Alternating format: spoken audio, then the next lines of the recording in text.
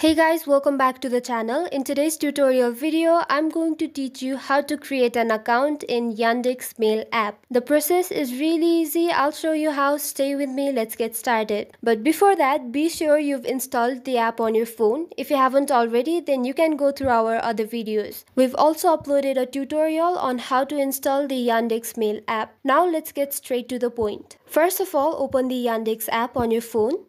You'll see this sign up page on your screen. Now you'll have to select an email service to create your account. We are going to create an Yandex Mail account, so simply tap on the first option, Yandex. Wait for it to load. On this page, you'll have to tap on the Create ID option. It is right below the login option. So yeah, tap on that option. Then you'll have to enter your phone number here to continue. So I'll do that real quick. You type your phone number as well. And after you're done, simply tap on the next option. Now you'll have to verify yourself. For that, search for the code that Yandex app has sent you on your SMS. It will be detected automatically by the app. Now you'll have to enter your credentials here. Enter your first name and last name. The first name on the upper box and last name on the lower box. So I'll type it real quick. You also type it on your phone. And after you're done, again press on the next option.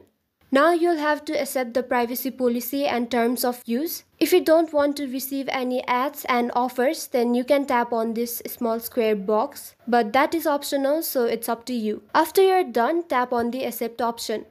It may take a few seconds. And here you'll have to create a login ID and your password. My login ID has already been created. Now I'll just have to create a password. Be sure to create a strong one to secure your account. And after you're done, simply tap on the register option. Wait for it to load.